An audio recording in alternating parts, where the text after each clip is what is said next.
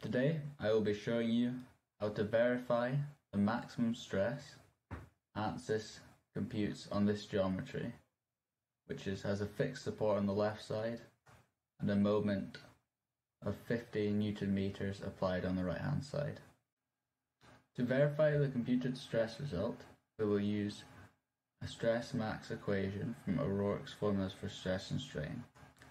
This formula calculates the max strain using a stiffness coefficient, which is calculated using the outer diameter and the radius of the hole in the shaft. So using the diameter, inner diameter, outer diameter, radius, you can work out the 4 C's, which you then use to work out the stiffness factor. This is then combined into the equation with the outer and inner diameter and the torque applied on the right hand side. This then computes a max stress value of 38.158 megapascals for this geometry. And this is the stress value which we'll compare against what Ansys computes. Here's the geometry modeler. We will now generate a basic mesh on the geometry.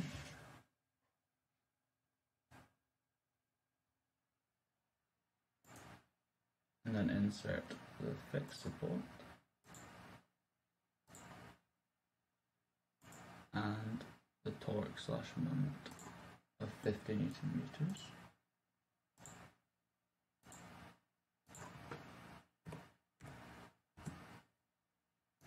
And the direction shouldn't matter. Then we insert an equivalent stress result and solve.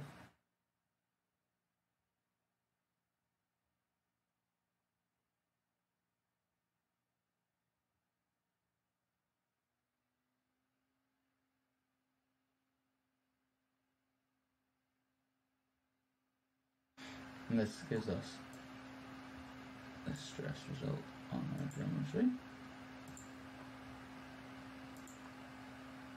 So you can now see that the maximum computed stress is roughly 32 megapascals, which is 6 less than the calculated maximum stress from O'Rourke's formula of stress and strain. I have now applied a body sizing of 6 millimeters to the geometry to create a more refined mesh. This now computes a maximum stress of 35 megapascals, so 3 megapascals closer to the maximum stress calculated using O'Rourke's formula for stress and strain. Now, using a body sizing of 4 millimeters, I got an equivalent stress of 37.6 megapascals. This is within a megapascal of the maximum stress calculated using O'Rourke's formula for stress and strain. This fairly well verifies that the result I'm getting from Ansys is the correct one, as these values are very close. You can also create a fully structured mesh on the geometry using hex dominant method and body sizing. This creates a mesh with a similar amount of nodes as the one shown previously. I've already made a video on how to create a fully structured mesh, which is my last YouTube video. This now gives a maximum equivalent stress of 44, which is a bit further out than the previous mesh, although it's still within a tolerable range. And this structured mesh reduces computational time.